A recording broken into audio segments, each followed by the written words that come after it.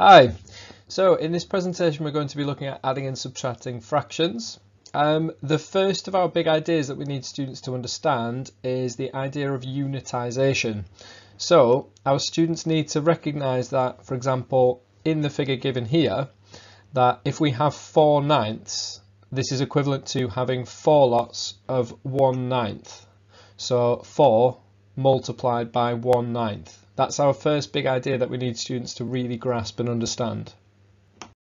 Now, carrying this idea forward, if we look at this example, we could say that we are adding 4 lots of 1/10 and 3 lots of 1/10. So we're adding 4 lots and 3 lots of the same unitary value, which in this case is 1/10. So we have 4 lots of 1/10, 3 lots of 1/10, and we can see clearly that this would give us 7 lots of 1/10 in total, or 7/10.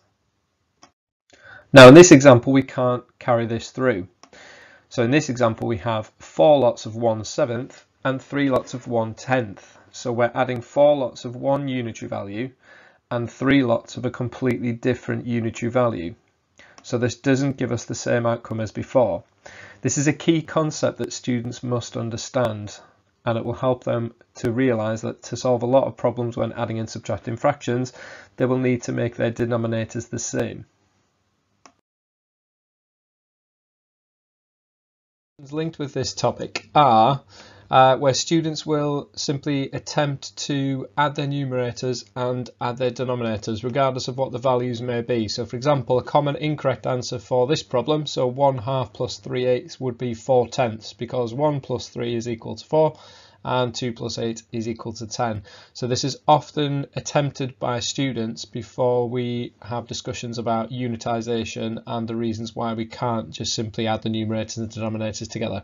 So students need to understand that when we do this, we have to have our denominators the same, and then we can add our numerators, but the denominator for our solution would still remain the same. The other misconception would be, in my opinion, what I've seen students do a lot of the time is to choose one of the denominators which they can use. So again, they may attempt to add their numerators together and then either go with the biggest one, which is probably more common, or they might just simply choose to use the other one. So just a 50-50 guess whether they're going to use the first denominator or the second denominator. So they might get solutions of 4/8 or 4/2 in this example given.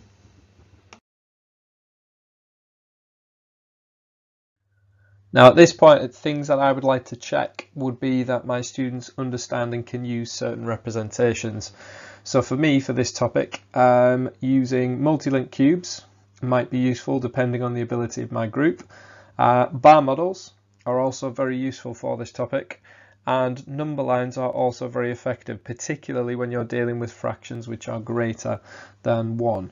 So you need to think about which ones of these might be appropriate for your group, and make sure that they can understand and use these representations before you jump into teaching adding and subtracting fractions with them.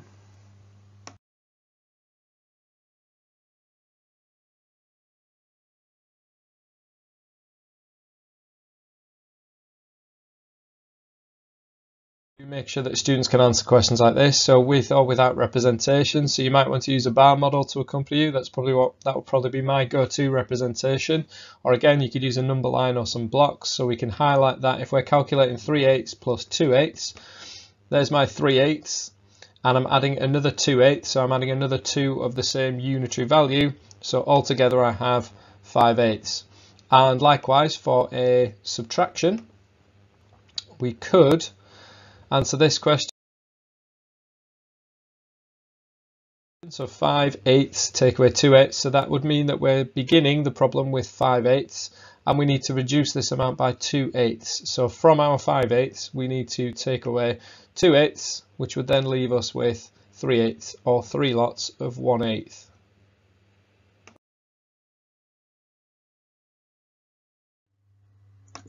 The following questions are just examples of questions I might start to put into starters or possibly homeworks, just to assess that my students do indeed know that when we add and subtract fractions with the same denominator, the denominator remains the same, and we can simply add or subtract our numerator when this is the case. So things to explore might be the fact that we can have negative values as answers. We can also look at interleaving other topics, so adding and subtracting decimals, or the fact that we can add and subtract more than 2 fractions. Other types of question I might put into this might be missing number problems, which would require that further level of thought and develop that fluency with the idea that, again, when our denominators are the same, we can add and subtract the fractions comfortably. And further examples of interleaving might be to use some algebra. So being able to take the concept of the fact that the denominator will remain the same, and we can add and subtract our numerators, and then applying that to an algebraic context would also further solidify that knowledge that we need to move forward.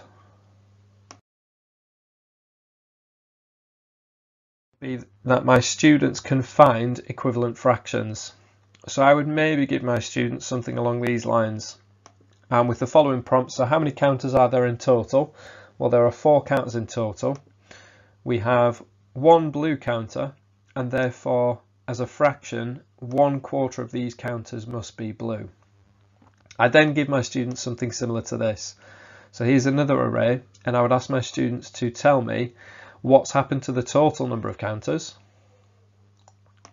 what has happened to the number of blue counters, and what fraction do we have. So the total number of counters has doubled, and the number of blue counters has doubled also. And we can see from this diagram we have 2/8 of the counters which are blue. This is because we have 8 counters in total and 2 of those are blue. However, if we look closer, some students should hopefully identify that this is still 1/4 as a proportion. So we can say that 2/8 is equivalent to 1/4. So it's exactly the same. So those counters are split into the same proportion as the original array. After this, I would ask my students to see if they can draw, or see if they can create, if they have the equipment in front of them, see if they can create a new array of counters which has the same proportion.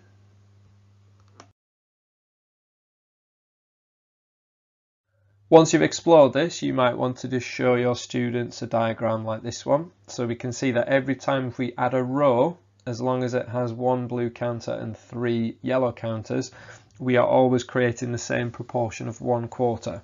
And we can say from this figure that 1/4 is equal to 2/8, which is also equal to 3/12, which is also equal to 4/16. You might want to ask students to, without their equipment, so without counters or without drawing, to see if they can find another equivalent, to see if they can spot any patterns. So if they look at the numerators, for example, they can see that the numerators are increasing by 1 every time, and the denominators are increasing by 4. So they might be able to tell you that the next pattern in the sequence would be 5 out of 20, and the one after that might be 6 out of 24. Make sure that my students are very fluent in finding equivalent fractions. So to do this, I give them something similar to the above.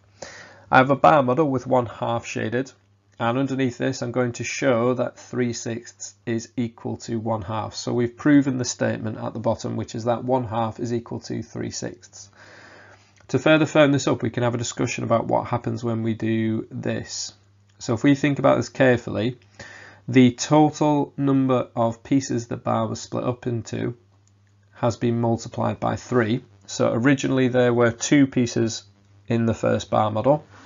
However, this has been multiplied by 3 and we now have 6 pieces. And in the original bar model, there was 1 part shaded. However, this has now been multiplied by 3 as well. So we get this relationship between the numerators and the denominators. Another way to think about this is that we've taken 1/2 and we've multiplied it by 3/3. And that is equal to 3/6. This is a very good way to explain to your students why, although the numbers change, the fraction is equivalent. Because if we think about this carefully, 3/3 is just equivalent to the value of 1. So we're multiplying 1/2 by 1 effectively. However, it has changed the value of the numerator and denominator. So this is a key idea again, so students must know or understand that they are creating a fraction with the same proportion. It simply has different numbers in its numerator and denominator.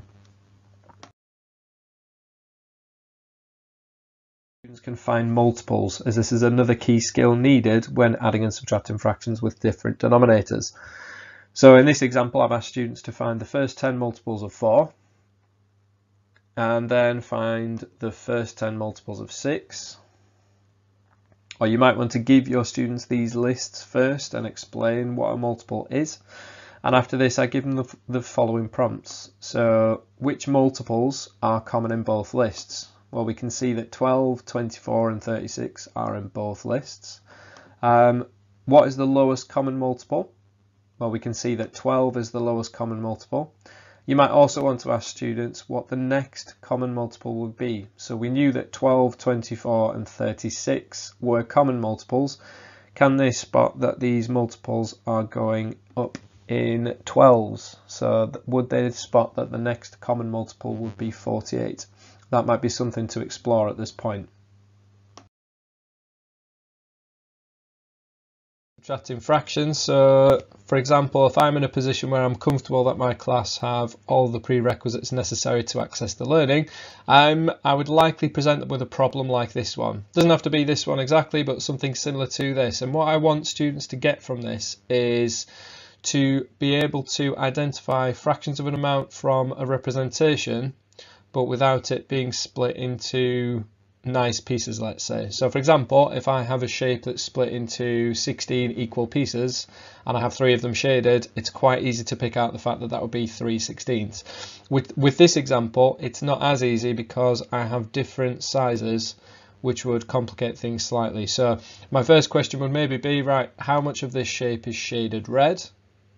And then how much of this shape is shaded blue? And then to get us into how our lesson will start to evolve, I then ask them how much is shaded all together. To do this, students will then need to think about unitization, whether or not they're consciously doing that or not. So they would need to think about splitting the shape into equal pieces so they can establish what they have. So yes, the red amount, they can say that they have 1/4, which will be correct. However, to find the amount of the shape which is shaded blue, they would probably need to go down something like this kind of route, so to divide things into equal proportions. Also, if you look to the bottom right of the diagram, we can clarify that that is still split into 4/16 in terms of the whole shape. Even though they're different shapes, we've still got equal pieces. So one of the triangles is equal to one of the smaller squares in this example.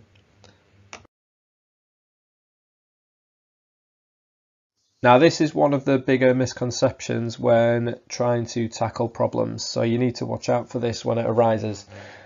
Students need to understand that 5/8 plus 1/4, if we are to calculate that, we must think of it as 5/8 of one whole plus 1/4 of the same whole. So in this example, this has been misinterpreted as 5/8 of something plus 1/4 of something else. And this can lead to lots of misconceptions and incorrect answers. So for example, with this, some students might say the answer is 6/8 because I have 6 things shaded and they've chosen a denominator of 8. Or they might say that we've got 6/4. So similarly, they've got 6 things shaded, but this time they've chosen a denominator of 4. Or in this example, because I have 12 equal pieces and 6 of them are shaded, it might lead some students to think that the answer is 6/12. And with this representation, that does seem viable. So we need to be careful when we're addressing this misconception. To our idea of unitization, which was used earlier in the presentation. So remember, students need to acknowledge that in order to add these together, they must have the same unitary value. So we can't add 5/8 and 1/4 together without thinking about it in a unitary sense first. So in this example, again, we can get the same incorrect answers with similar logic. So 6/8, there are 6 things shaded, and they may choose a denominator of 8 again. 6 out of 4, or 6/4, again, there are 6 things shaded, and they've chosen a denominator of 4 this time. Or 6 out of 12, we have 6 things shaded, and there are 12 things altogether. So that might lead students to the conclusion that that is the correct answer, which obviously it is not. So we need to watch out for this. Students need to answer the question 5/8 plus 1/4. Well, I would show my students a bar model, That looks like this. There is my 5/8, and I'm going to add 1/4 to this amount. So this amount needs to increase by 1/4. I would have a discussion with my students as to what 1/4 would look like on this bar model, and hopefully they'll be able to tell me that it's the same as 2. So we know that 1/4 is equal to 2/8. And altogether, we have 7 lots of 1/8 or 7/8. So we have 5 lots of 1/8 plus 2 lots of 1/8, which would give us 7 lots of 1/8. If we look at a subtraction, this is very similar. We have 7/8 subtract 1/4. So here is my bar model with 7/8 shaded. So I've begun the problem with 7/8 and I need to reduce this amount by 1/4. But again, from the previous problem, my student should know that 1/4 is equal to 2/8. So now we're taking 7/8 and reducing it by 2/8. And this would leave us with 5/8 or 5 lots of 1/8. My students are using the correct mathematical language in the lesson. They understand words that I'm using and they understand what things they need to check. I might get students to complete some STEM sentences either on a whiteboard, or they might do this as a class, so like maybe say it together after the discussion. So in this example, if we're adding 5/8 and 1/4, we can say that 8 is a multiple of 4, and therefore the common denominator can be 8. And this would mean that 5/8 plus 1/4 is equal to 5/8 plus 2/8. And again, because we've got two fractions with the same unitary value, we can add these together comfortably, as we hopefully have done before we've started delving into this topic.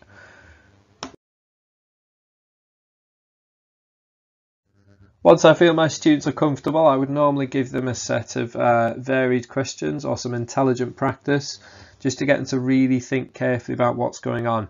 I think a key aspect to this would be to maybe ask students to find the solution to the first question. So in the first example, we get a solution of 3/10, and then ask students to predict what might happen for the second question before they calculate it. So don't jump straight in with the calculation. Think about what has changed and how this might impact their answer. So my denominator has changed from 10 to 15. How might students perceive this to change, and see if it matches up with what they get as their correct answer. So for this one, we would get 4 out of 15. So if they haven't correctly predicted that, they can look at the relationship between question 1 and question 2, and then think about what's happened for question 3. So question 3, if we look carefully, so question 1, we got 3/10. Question 2, the numerator increased by 1 and the denominator increased by 5. What might students suggest would happen for question 3? We get the numerator increasing by 1 and the denominator increasing by 5 again. And this is also equivalent to 1/4. So we're exploring the fact that our answers can also be simplified and given in different forms. If we look over to question 4, we can see that the denominator for the first fraction has changed from a 5 to a 10. So how might students interpret this to change? And we get 3 out of 20. For question 5, I've doubled the value of both the numerators and denominators for both fractions. How might this change my answer? Well, we can see that we get an answer of 3 out of 20 again. This would be a nice discussion point because students may be able to identify that question 4 and question 5, we're adding the same two fractions. So 1/10 is equivalent to 2/20 and 1/20 is equivalent to 2/40, which is why we ended up with the same answer of 3/20. And again, likewise for question 6, we could ask students to, once they've finished, why do they think the answer is 3/10? And if they compare this to question 1, again, we can see that 1/5 is equal to 4/20 and 1/10 is equal to 4/40, hence why we have the same value of 3/10 as our final answer. The next step is to ensure that our students can add and subtract non-related fractions. So this is where the larger of our two denominators is not a multiple of the smaller denominator. So to tackle this, I might pose my questions with a problem like this one. So we're not adding two fractions at the moment, we're just trying to find two equivalent fractions with the same denominator. And I think the best approach for this question will be to maybe get students to list equivalent fractions for both 3/4 and 1/6 and see if they can find a solution to their problem. So these are some equivalent fractions to 3/4. and these are some equivalent fractions to 1/6, and we want students to identify that they can get two fractions with a denominator of 12 and they've solved the problem. You then might want to ask students what patterns they've noticed. So for the first set of fractions, we can see that the numerators have increased by 3 and the denominators have increased by 4. And likewise for the bottom row, the numerators have increased by 1 and the denominators have increased by 6. You might want to ask students if there's more than one answer. So we've got the best one in terms of a strategy to add and subtract non-related fractions. Are there other equivalences? So they might spot that 24 is another denominator which could be used to solve the problem. You could then ask them if there are any more that they could find. So what would the denominator of the next one be? And then some students may be able to spot that this is just increments of 12 in the denominator. So the next common denominator will be 36. And this is because 36 is a common multiple of 4 and 6. You could also link this to the task that we had before in the prerequisite section. So we asked students to find the first 10 multiples of 4 and the first 10 multiples of 6, and we could see that the common multiples were 12, 24, 36 and so on, which was also part of the solution to this problem with fractions. So we're doing the same thing, just dealing with fractions. So now we can apply this to adding and subtracting non-related fractions. So if I was going to solve this problem, I might show students something along these lines. So I have a bar model which is worth 3/4, so I have 3/4 of my bar model shaded. I can't add 1/6 to that because they have two different unitary values. So I need to find a common unitary value which will help me with this problem. So at this point, students should be able to acknowledge that if we choose a denominator of 12, for example, obviously there are others, but if we choose 12, we can then add these fractions together successfully because we will be adding unitary values of 1/12. So if I split this bar into 12, I can see at the moment my 3/4 is equivalent to 9/12, and 1/6 of this bar model would be equivalent to 2/12. So my problem has changed slightly. It's still equivalent, but I'm now answering the question of 9/12 plus 2/12, which would give me a final solution of 11/12, or 11 lots of 1/12. And I look at a subtraction again, so very similar again. So I have 3/4. There's my bar model split into quarters. Again, I can't subtract 1/6 from this. I need to make sure that I'm subtracting the same unitary values. So again, my common denominator of 12 comes into play. So at the moment I have 9/12, which is equivalent to my 3/4, and I need to take away 1/6. And we already know from the previous problem that this is equivalent to 2/12. So we're taking 9/12. We're reducing this by 2/12, and that would leave us with 7/12 as a final solution to our problem. Again, what I like to do with my students is just to ensure that they're using the correct vocabulary and they can identify key aspects to answer problems like this one.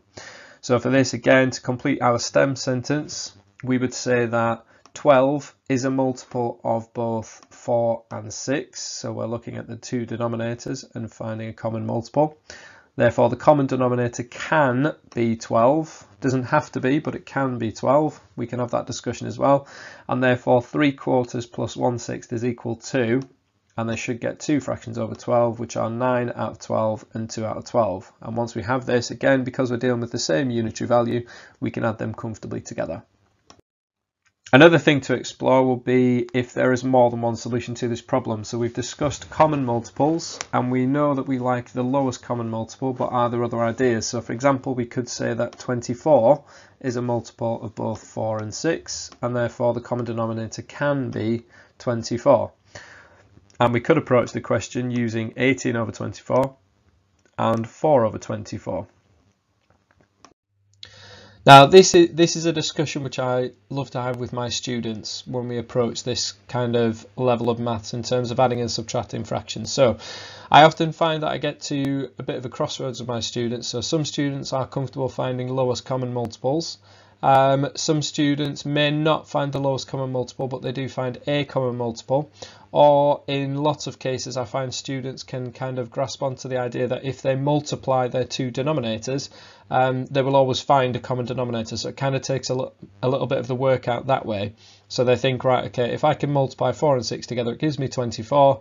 24 has to be a multiple of 4 and 6 because it is the product of 4 and 6. So it does make logical sense, and it's a perfectly fine strategy to use.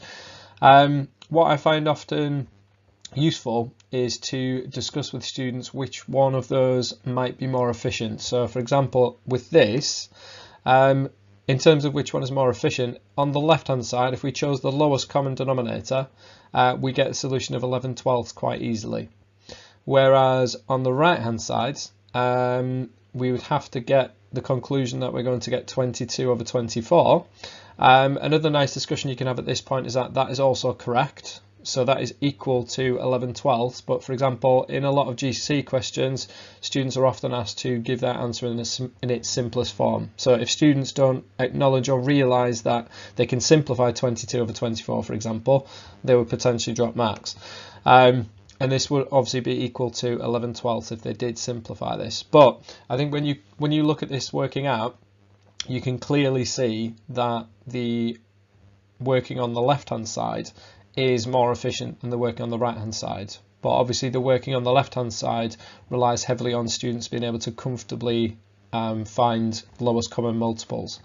But again, this is often a nice discussion to have with pupils, and it gets them to think about alternate ways of solving certain problems. Well, where does this lead us? Well, once our students have mastered adding and subtracting fractions, this will then build a firm foundation for students to access learning further down the line. So for example, our students should be able to add and subtract algebraic fractions, or at the very least access this. They should be able to divide fractions by following a similar strategy, so finding a common denominator and then dividing their numerators. They should be able to apply this understanding to adding and subtracting mixed numbers. And they could also apply some of this strategy to comparing fractions, so finding a common denominator and using this to compare the relative size of two or more fractions. We could solve equations which involve addition or subtraction of fractions, and likewise with rearranging, anything involving adding and subtracting fractions could be tackled by applying our knowledge. We can apply this to probability problems, so using conditional probability, where we will often be asked to add or subtract fractions with different denominators, so this is a key skill involved in this. And also rationalising denominators, so when we start looking at things like adding fractions with denominators involving surds, so rationalising our denominator and then simplifying would also incorporate some of the skills we've spoken about.